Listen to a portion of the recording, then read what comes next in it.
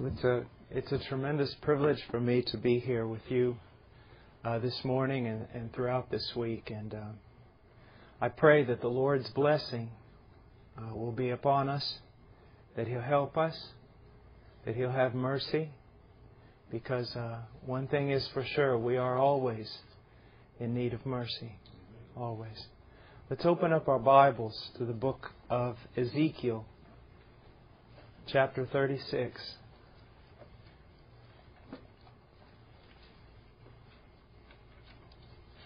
Ezekiel chapter 36, verse 22.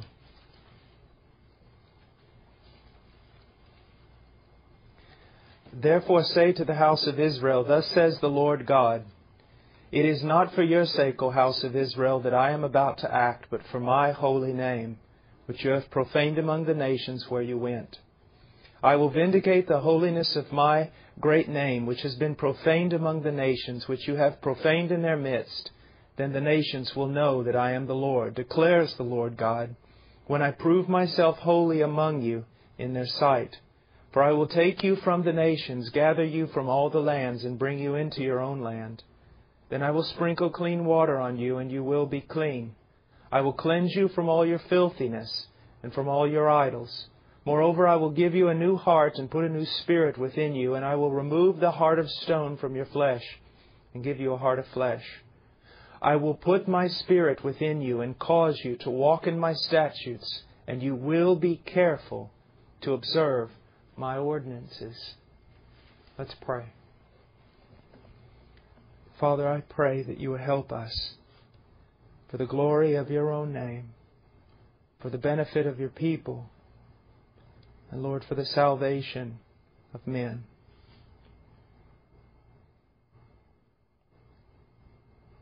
In Jesus' name, amen. We have here in the Old Testament one of the most beautiful illustrations of what we know, what we call regeneration, or being born again. And it's so very important to speak on this topic because in America we have what I call and many others call born-againism.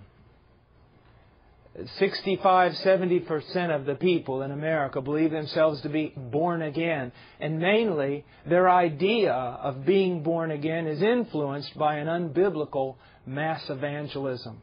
The idea that one time in their life they raised their hand, or one time in their life they prayed a prayer and asked Jesus Christ to come into their heart. And therefore consider themselves to be born again. And yet they're not. They're not born again. Not born again at all. And the evidence that points to the fact that they're not born again is simply their life and their heart. The reality of what they think, the reality of their attitude, the reality of what they do. I've 22 years preaching. I don't know how many more years I'll have to preach. But I do know this. I don't have time, and neither do you, to play with words. I don't have time just to teach truth that you can say, Amen. My question for you this morning, the word that just burns into my heart. In the last 2 years of my life, a word that just keeps coming more and more at me in my own life, and every time I preach, reality is the word. Where is the reality of Scripture in your life? What we teach on this morning. I don't care. I don't care at all whether or not you say yes or no, amen, or so be it. Because you can acknowledge all the truths of Scripture. You can be orthodox. You can go down through all the great creeds of Christianity and say yes, yes, 1,000 times yes. But if it's not a reality in your life, it does you no good. The Word is reality. I don't care what you profess, and neither does Jesus Christ. For many will come before Him on that day and say, Lord, Lord, and He'll say, depart from me, I never knew you. What comes out of your mouth is of no concern to God.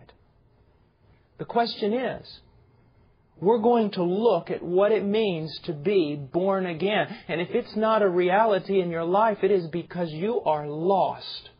You are separated from God. You know not Christ. Christ knows not you. And on the day you die, you will only see the face of God in judgment and wrath. It's just the reality of it. When you live in a country where even the most pagan believe to have some relationship with God, strong words must be spoken. Strong words must be spoken. It's true. God did not send me here to patronize or to play. If some of you walk out and if some of you snicker, so be it. But know this, that this morning when you leave here,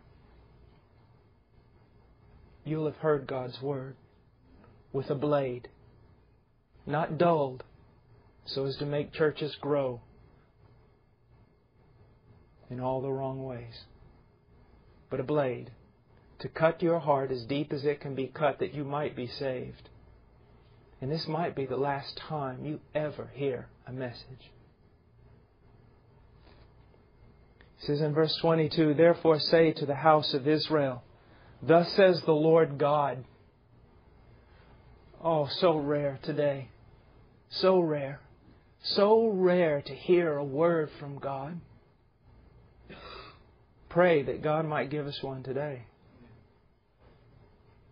It says, "Thus says the Lord God, it is not for your sake, O house of Israel, that I am about to act, but for my holy name which you have profaned among the nations where you went." I sometimes have preached in conferences and it just seems like almost the Lord has a sense of humor. Before I get up to preach, someone will sing a song that's just so unbiblical that it shakes me up so bad I don't even know how to find my text. And one of the songs that have often been sung is this song that says, "I just don't know what God saw in me that He would save me. I don't know the worth that He found in me that He would save me." And after I get up and I look and I says, "Look, folks, before I start my sermon, let me just answer the question of the person who sang. He did not see any worth whatsoever in you so as to save you. He saved you for two primary reasons. First of all, He saved you for His own glory. He saved you to demonstrate how great He is, that a God like Him would take interest in a vile person like you and me. Secondly, He saved you because He is love. It is what He is. He loves because He is love. He does not love because that love is drawn out of Him by some motivation springing forth from you. When God looks at a man apart from Christ, the only thing He could be motivated to do is judge him. But God is moved in love to save for His own glory and to demonstrate His power. Now, why do I say that? I say that because you need to understand something. Salvation is not a mere human decision by which people decide to jump out of the line going to hell in order to jump into the line going to heaven. Salvation is a supernatural work of God whereby the power of God is so manifested that it either parallels or exceeds the power of God manifested when He created the world. And when God truly saves a person, He does not just hand them a ticket to heaven. When He saves them, He transforms them that His power might be made known. So why did God save you if He has saved you? He says, for this reason. He says, "It is not for your sake, O house of Israel, that I am about to act, but for my holy name." Now let's just put an emphasis here on the idea with the word name, an emphasis on reputation. You know, someone says he has a good name or doesn't have a good name. What are they talking about? Reputation. For my reputation, I'm going to do this. For my fame, for my glory, for my vindication. So that when God does a work of salvation, it is some way going to vindicate Him. It's going to bring Him fame. It's going to cause Him glory. Now let me ask you a question. You who profess faith in Jesus Christ, each one of you, does your life promote fame toward God? Do people glorify God because they see the power of God manifested in your life? Is it a reality? Do people look at you and go, my goodness, look at what God has done? We all acknowledge that when God saves a man, He changes a man. But here's the question. Is that a reality in your life to such a degree that others can see it? Now he goes on. He says, I will vindicate the holiness of my great name, which has been profaned among the nations, which you have profaned in their midst. Then what's going to happen? Then the nations will know that I am the Lord, declares the Lord God, when I prove myself holy among you in their sight. Now what does that mean? It means that when God saves an individual, His power, His attributes, the essence of who He is going to be so manifest that even the pagan, unbelieving world is going to note a difference. Now, they might not do it. So I've heard so many preachers say, if the world could see Jesus in us, they'd all be converted. No, if the world could see Jesus in us, they'd crucify us. We'd have to sneak around from building to building just to worship the Lord. They would hate us so much. But there is this reality that when God truly saves an individual, even the pagan, unbelieving world will take note. Now, they'll probably misinterpret what God has done, but they will take note. And usually they'll label it fanaticism. Now, let me ask you a question. When was the last time the unbelieving world labeled you personally, you as an individual, fanatic? Now let me throw an even worse statement at you. When was the last time the so-called Christian community in America labeled you fanatic? Because by and large, Christendom in America is churchianity, but it is not Christianity. And the great majority of professing believers are lost. And if you do not stand out among that mass of people in America that call themselves Christians, if you're not labeled unusual by them, you're probably just like them.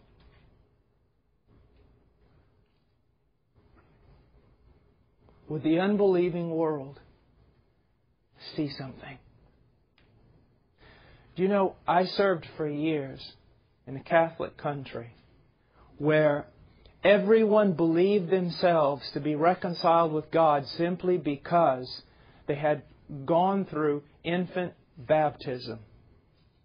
Now, the evangelical community in America would scoff at that, and they'd say, how could anybody believe something so preposterous? Physician, heal thyself, because the evangelical community in America does the very same thing, just with a different mode.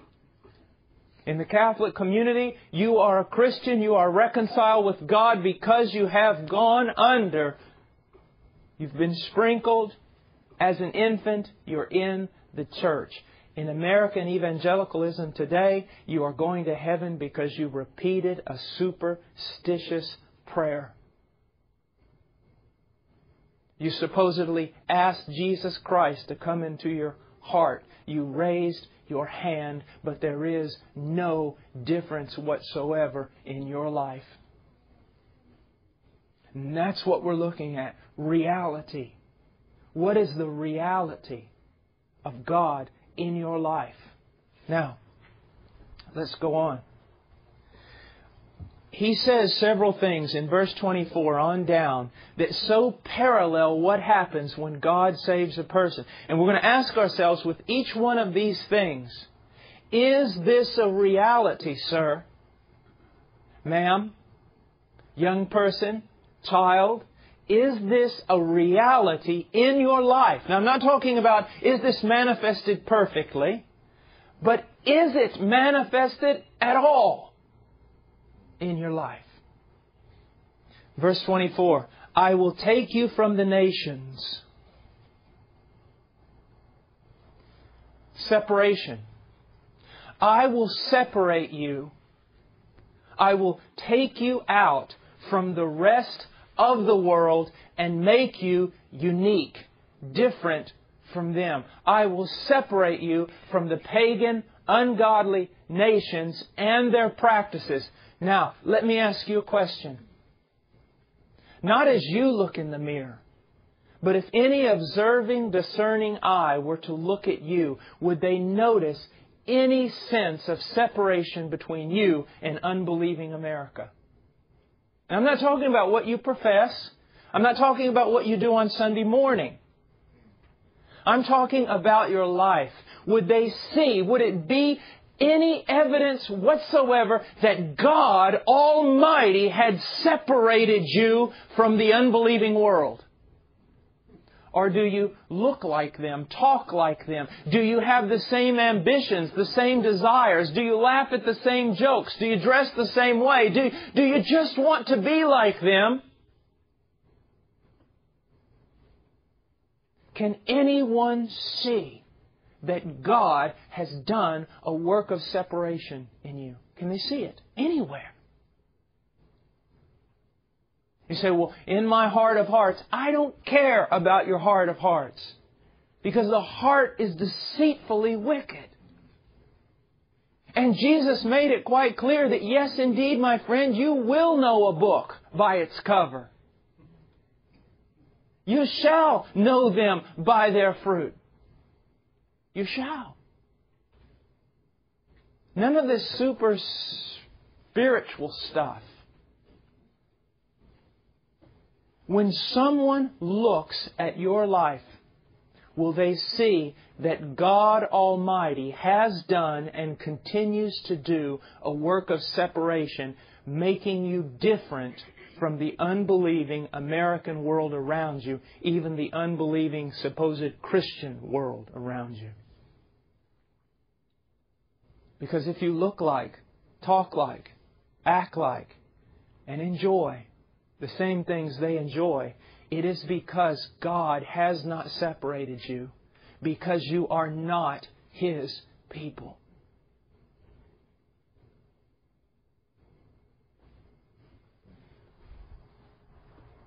Because I will take you from the nations, but that's not all. Gather you from all the lands and bring you in to your own land. Now this is very, very important. For the mindset of Christian who is so concerned about separation, but the only thing they think about is separation and not devotion. Separation is not an end in itself. It's a means to a greater end. Separation from the world in order to be gathered unto God and the things of God. Now, not only would I ask you, can someone, a discerning eye, look at your life, not even talk to you, just look at your life and tell not only that God has separated you out and pulled you out and continues to pull you out further and further from an ungodly world, but can they also see that God continues to draw you nearer and nearer to Him and the things of God and the things of His kingdom? Can they see a growing desire in you, a growing longing in you for the things of God? There are some of you sitting here this morning and you know exactly who you are, and the only reason you're here is because it is either the right thing to do or your parents make you come. And the moment you break the leash from your parents, you will be gone. You know that. And I'm here to tell you this morning, God knows it. You're lost.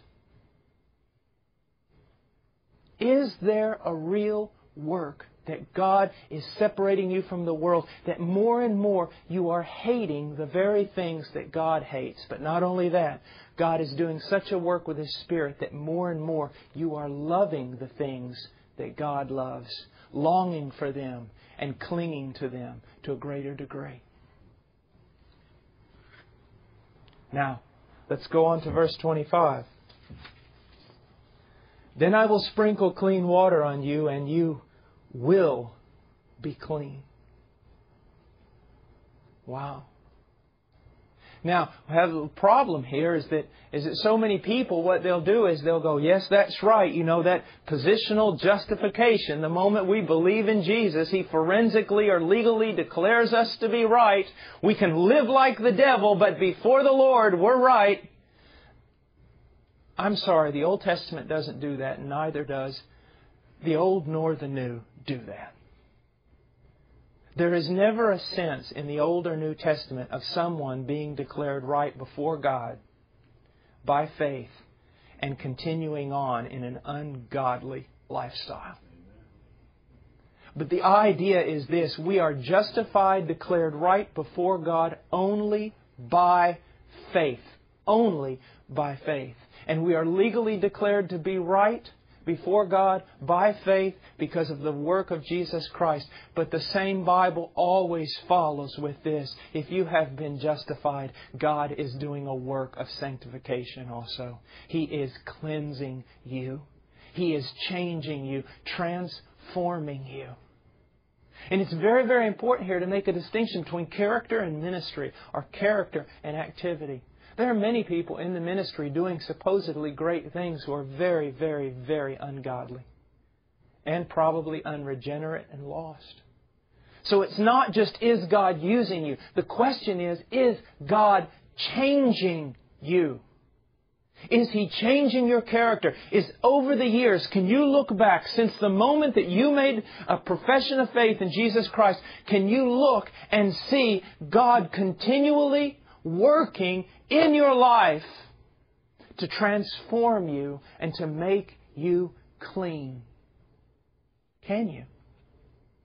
Now I want us to look at something that's very important in this text. He says, I will cleanse you from all your filthiness and from all your idols. I've heard many, many people, many scholars, many old preachers that say things like, if I could summarize everything that my walk in Christ means, it would be in this statement or that statement. Well, I'm not that old of a preacher, but I can tell you this. If I could summarize my Christian life in one statement out of Scripture, it would be this: I will cleanse you from all your filthiness and from all your idols. Not that God has done that work and finished it in me. But as I look back over walking with the Lord more than 20 years, if there's one thing that I can point out about God's work in my life, is He continues and continues and continues. It has been a history of Him rubbing me clean and smashing idols. And there is still much cleansing to go. And there are still many idols to smash. But if I look back on my life, I would say God has done one thing. It is a process of Him cleansing me from all my filthiness and smashing all the idols in my life at any and every cost.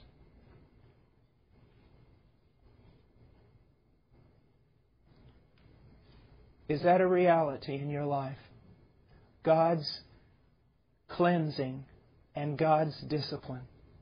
Is that a reality in your life? Because if it's not, you're an illegitimate child. According to Hebrews chapter 12. There's a passage in Scripture. It says, Jacob I loved and Esau I hated. That word hated there, what it means in Hebrew and in Greek is hated. If it meant something else, they'd have translated something else. It really does mean hated.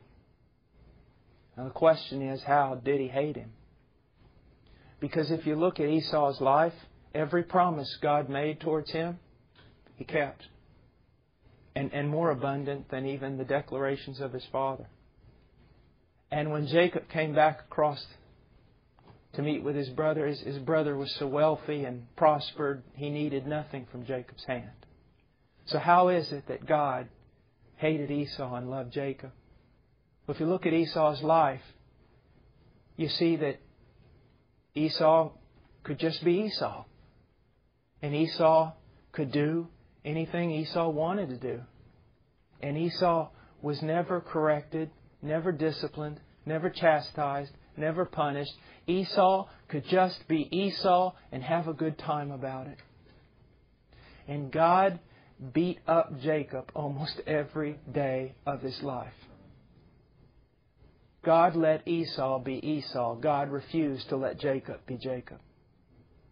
And the distinguishing mark between the two men is the loving discipline of God, cleansing and changing one, and in the other we see no transformation whatsoever. As a matter of fact, except for a bit of spiritual dullness there at the beginning, Esau looks a lot more moral than Jacob. I mean, after all, Jacob was the deceiver, the heel grabber. But what do we see? A man coming back into the land after years and years of being disciplined, chastised, cared for by God. It wasn't Esau limping. It was Jacob. And God had done it to him. I look back, for some of you young men, I look back on my life, and in my younger years, everything was physical. Everything, it was so important. Weightlifting and sports and everything. God destroyed every bit of that in my life. And although I'll never get on Trinity Broadcasting preaching this message, God has broken my body into bits. I have a genetic bone problem. I have both my hips replaced. I have now all my wrist is filled with metal. They're looking at doing my elbow. My bones are eating one another. And you know what? It's not Satan. It's God. And what is God doing? Cleansing me from all my idols and my filthiness. Because in this true Christianity, ministry and everything else is of quite little importance. But the great goal is conformity to the image of Jesus Christ. And everything in your life, including your marriage and your children, everything has one great purpose: to conform you to the image of Christ. Now let me ask you a question. Can you point? Can others look at your life? If we could put a history of your life on a video and show it here, would people be able to see how God has miraculously worked in your life, cleansing you from filthiness and idols, guarding you, cutting you off, shutting you in, doing everything necessary in order to transform your life and make you into the image of Jesus Christ? Because that's the reality. Let me say something here. It's the reality not in the super spiritual or the super called. It is the reality in every true believer. And why do I have to say that? Because in the American church we have three groups now. We have the spiritual Christian, the continuously carnal Christian, and the lost man. The Bible knows no such three groups. The Bible only knows two groups. And those groups are the spiritual Christian and the carnal lost man. Can a Christian sin? Christians most certainly do sin. Can a Christian fall into carnality? Yes. Can a Christian live there in a continuous state as a lifestyle? Absolutely not. Absolutely not. Now, before I go on, I just want to make an emphasis here of something that is so very, very important. In verse 23, I want to go back for a second. He says, I will vindicate the holiness of my name. Now, how will He do that? Look in verse 24. Now, I'm going to read giving special emphasis to personal pronoun I. For I will take you from the nations, and I will gather you from all the lands, and I will bring you into your own land. Then I will sprinkle clean water on you, and you will be clean. I will cleanse you from all your filthiness and from all your idols. Moreover, I will give you a new heart, and I will put a new spirit within you, and I will remove the heart of stone from your flesh, and I will give you a heart of flesh, and I will put my spirit within you, and I will cause you to walk in my statutes, and you will be careful to observe my ordinances. Now do you see what He means by vindicating? God's saying, this is my work, and therefore my reputation stands and falls with it. I will start a work in you. I will finish that work because my name is at stake.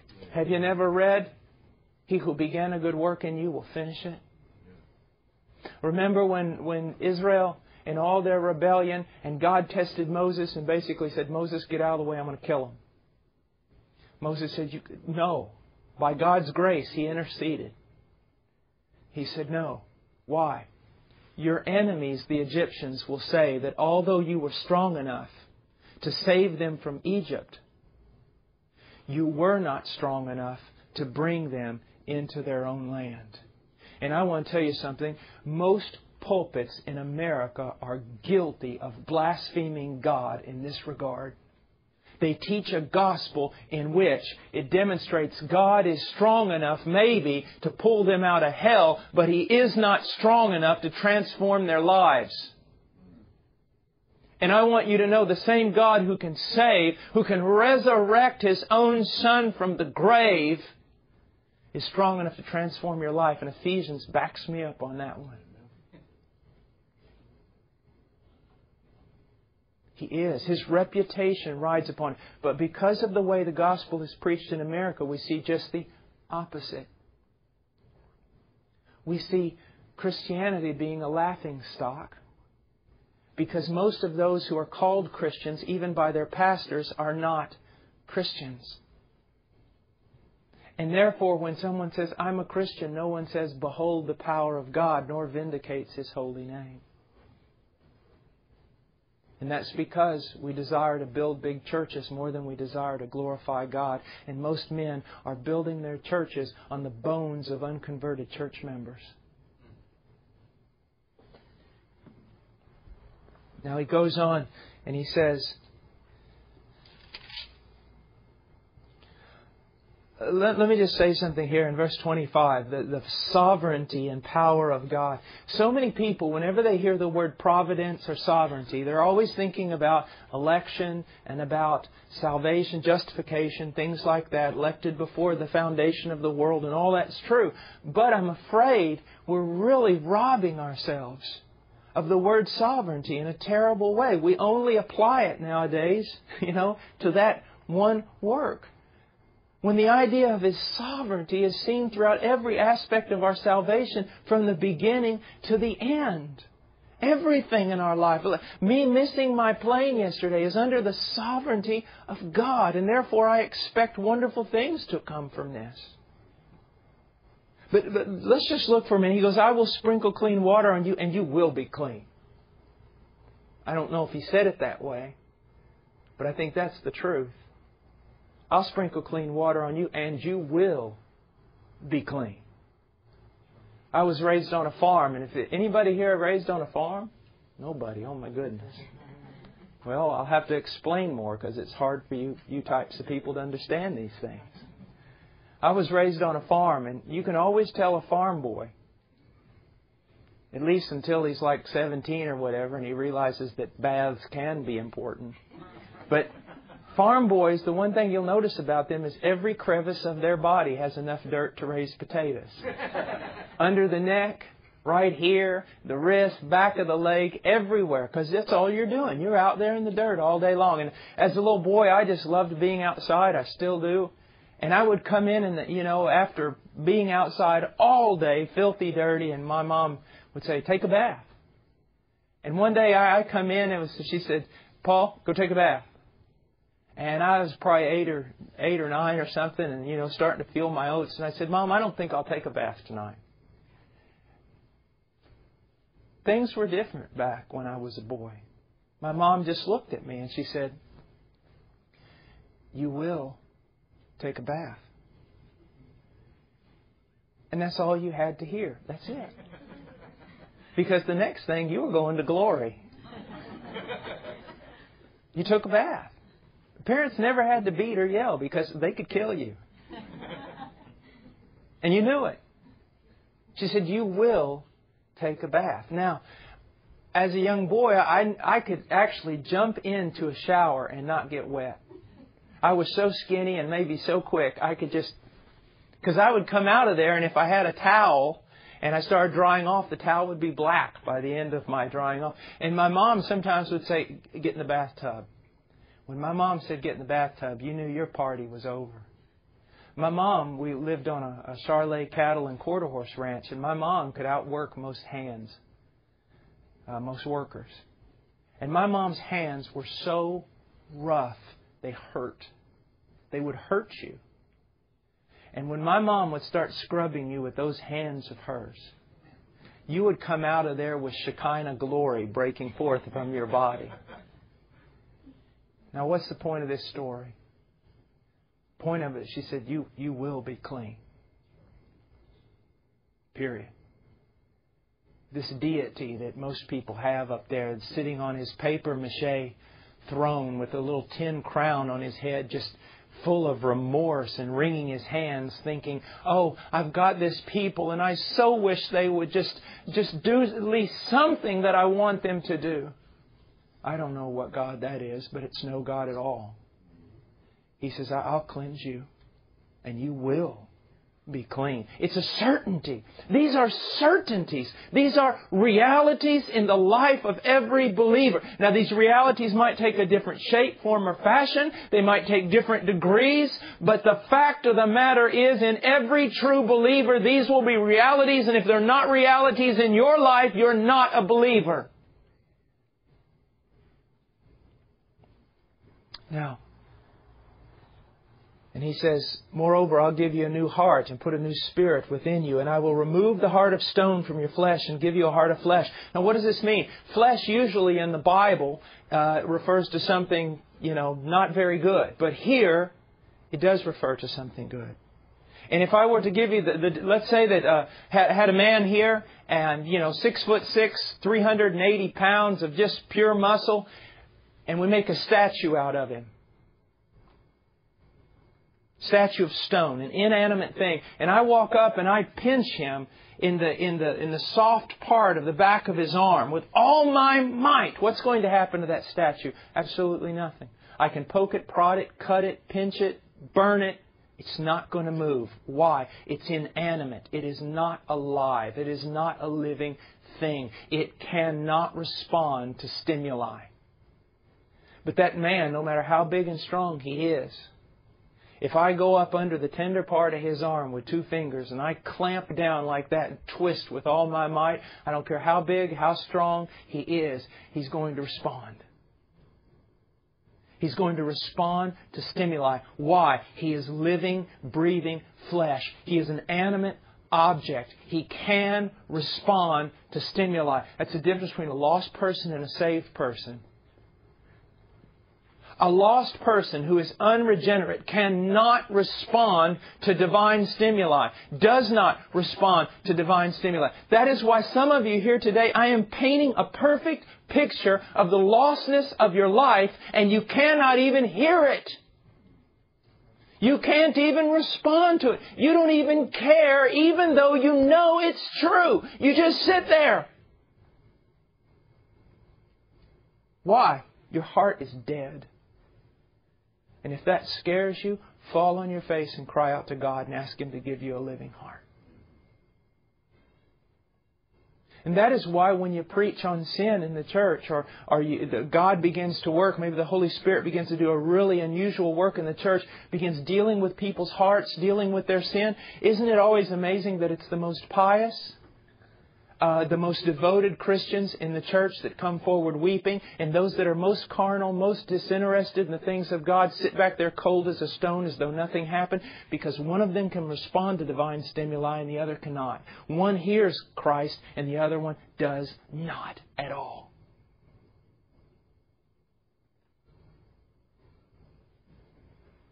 Does your heart respond to divine stimuli? Is there a real sense of God leading you? A real sense of Him prompting you? Is there reality in your life? A Christianity that can be experienced? You know, we are so afraid. Many times we are so afraid that we lose our heritage. Now, what do I mean by that? For example, Jehovah's Witnesses knock on the door at my house and they go, "We're Jehovah's Witnesses." And I go, "Well, come on in, so am I." And they come in. After talking to them about 5 minutes, I go, "You're not Jehovah's Witnesses. You're deceivers and liars. That's not what Jehovah said. That's not a proper description of Jehovah's Son."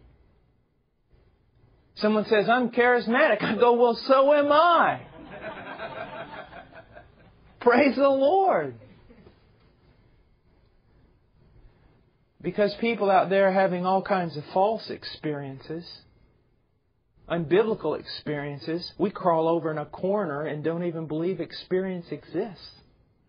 My dear friend, if you've not experienced God, nor His presence, nor His leading, you don't know Him. If God is just an abstract principle, or even a truth to which you submit your will, be afraid. This is a living God. The Spirit of God. Is it a reality? Do you respond to divine stimuli? Do you? And especially with regard to the convicting, rebuking, correcting work of the Holy Spirit. Now, we'll go on. He says in 27, "I will put my Spirit within you and cause you to walk in my statutes." Other translations, "I will make you walk in my statutes." And then he goes on, "and you will be careful to observe my ordinances." Now, is this what some people would call irresistible? Is God forcing people to do things? No, I don't agree with the terminology irresistible grace. I don't like that. I think what Calvin was talking about, what the Bible is talking about, is simply regeneration. He gives you a new heart. How does He make you? He makes you willing. How does He make you willing? He changes your heart. That's exactly what He's talking about. Let me just share with you the way it really is. You are born with... This is a word no one likes. If I say sinful, they go, okay. If I say disobedient, they say fine. But when I use the word evil, they get mad. If I look at someone and say, "You're a sinner," they go, "Yeah." If I look at someone and go, "You're evil." But look what Jesus said. In even a simple teaching, He goes, if you being evil can do this. You see, we are born with an evil, God-hating heart. Someone said to me one time, "That's not true. I've worshipped God ever since I was little. I've always loved God." And I said, "No. You're like so many people in churches all around America. You love a God that you made up with your own mind. And if I were to sit down with you right now and go through the God of the Bible, you would react this way. You would either say, 'That's not my God,' or 'I could never love a God like that.' The real God of the Bible you hate. And that's why many preachers don't preach Him today.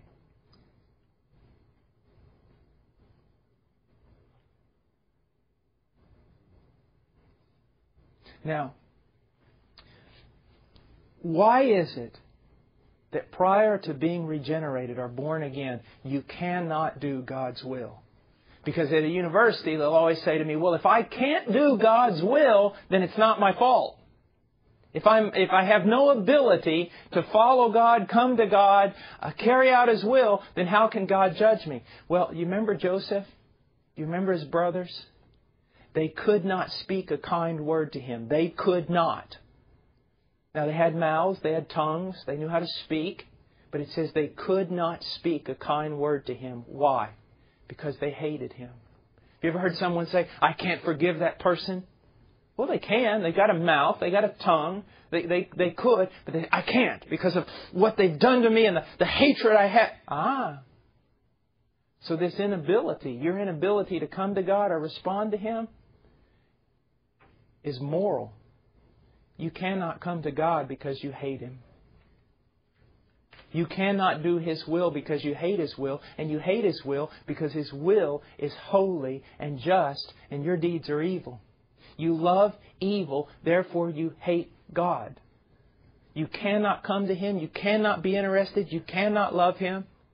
And so what must God do? For a man to be saved, God must literally take out their heart of stone that hates Him, that's dead to Him, and replace it with a heart of flesh. And when that new heart comes, then the willingness to follow comes. You see, I'll ask that always when I'm teaching about preaching the gospel. I'll say, okay, now you tell me, when I'm teaching young preachers, I'll say, tell me where to stop on this. I'm going to give you some illustrations. Say, okay. Now, we have this congregation of lost people. And what we need to do is present to them Jesus. And they'll go, yes. And I go, so we could say, the word revelation, it means to reveal is to run the curtain. So let's say that Jesus is behind this curtain. And in order for these lost people to get saved, the only thing we need to do is pull the curtain, open it up, and let them see Jesus. Some will say, well, yes, that's a good illustration. I said, well, but there's a problem. What if everybody sitting out there in the audience is blind? And they'll go, oh, well, I never thought about that. So we could pull this curtain all day, open up the door and everything else, but if they're all blind, they can't see Him. So what has to happen? Some student will stand up, well, supernatural work of God, they must have sight. And I go, yes, that's very, very good. So have to pull the curtain, reveal Jesus. Some supernatural work that's beyond the preacher has to happen in which they're given sight. And they go, and I say, is that it? And they go, that's it. I go, but what if their hearts are evil? What are they going to do when they see this Jesus in a way they've never seen Him before? If their hearts are evil, they're going to hate Him like they've never hated Him before. Because the more, for example, Romans 7 tells us that an unconverted man has the law pressed upon him, the more wicked he becomes. Because he hates it so much. The more he kicks against it. So if we give them a clearer vision of Jesus, give them sight to see, with that wicked heart, they're just going to hate Him more, aren't they? Well, yeah. Well, then what has to happen? Pull the curtain, reveal Jesus, sight for the blind, and then radical heart surgery in which that heart that hates God is removed and replaced supernaturally with a heart like God's, made in the image of God's. And therefore, with a like heart, they will love the same God. That's why salvation is so far beyond the hands of preachers and parents. It's a supernatural work of God. And we have a big problem where I live with coyotes. Of course, if you like to hunt varmints, it's not so much of a problem. We have a problem with coyotes. We have a big problem now, supposedly, with even mountain lions. And, you take a coyote, you can keep him from, a bunch of them will get together and attack a calf and take it down. But you can stop them from doing that. You just put them in a cage. It's still a coyote. You can jump into a religious cage. You're still a lost man. Red flags start going up for me whenever I'm going door to door visiting or something, and someone looks at me, comes out, receives me very well, invites me into their house and everything, and I start talking to them about God, and they say, preacher, you're right. That's the right thing. I need to get back and start doing the right thing. I'm thinking this person's as lost as they can be. Because their whole idea of a relationship with God is, even though I don't want to do it, I need to do it because it's the right thing. My friend, when you're supernaturally converted, you want to do it. That's why, have you ever heard, we hear a lot today, I really make people mad with this statement, but it's true. Discipleship, is so important. And I say, well, why is it so important? Well, because we have just as many people walking out the back door of our church as entering into the front door of our church. They're not staying because they're not discipled. I said, that's not true. They're not staying because they're unconverted. I know people all over the world, in some of the most remote jungles that exist. They've never been discipled and they've never even really had fellowship with hardly any other believers. But they cannot, even at the risk of death, stop speaking of Jesus Christ. Why? They've been converted. The problem is not discipleship, my friend. The problem is we're ecclesiastically declaring people to be in the kingdom when they're not. Are these things that I spoke about this morning a reality in your life? If they're not, be afraid. If you are afraid, seek the Lord in this day that you might be saved. Come for counseling. Only thing we can do in counseling is refine and speak with more clarity what's been spoken this morning, but we cannot seek the Lord for you. Seek the Lord until the Lord saves you. And the reality of that arrives. Let's pray. Father, I thank You for this opportunity, and I pray, Lord, that You'll use Your Word to do a good thing. In Jesus' name, amen.